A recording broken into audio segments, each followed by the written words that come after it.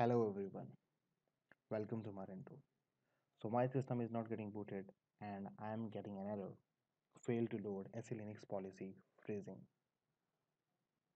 So I got the solution for this problem. Now let's have a look how we can solve this problem. First restart your system. Okay, so I am using the VMware and you might using the VirtualBox and the physical hardware on which you have installed your operating system. So after restarting you might get like CentOS Linux or Red Hat. So I'm getting this error in Red Hat operating system. Press E. It will be same for Red Hat and CentOS. Press E. Now look for Linux 16 line, and once you will go to that line, go to the end of that line. Type SELinux is equal to 0 and then press Ctrl and X.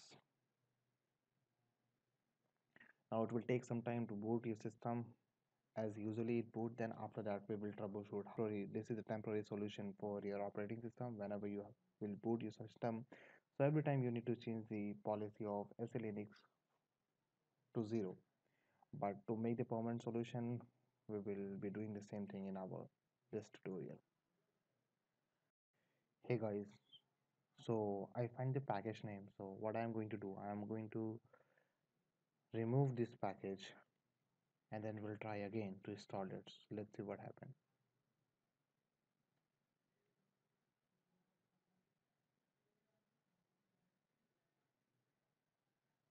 So I have removed the package.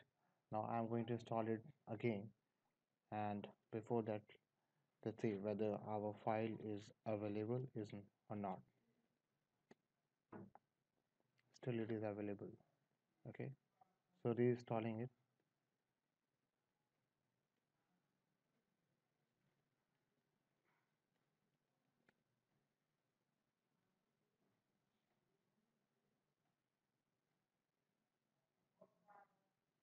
Fine, now it has installed. Now I'm going to reboot my system and let's check whether it is working or not.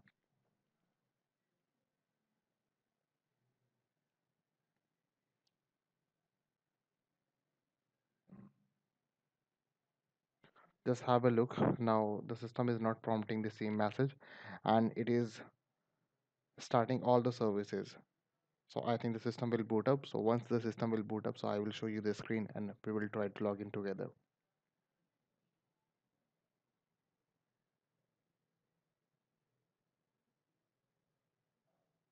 That's great. So I haven't changed anything during the boot time and now it is showing me the welcome screen.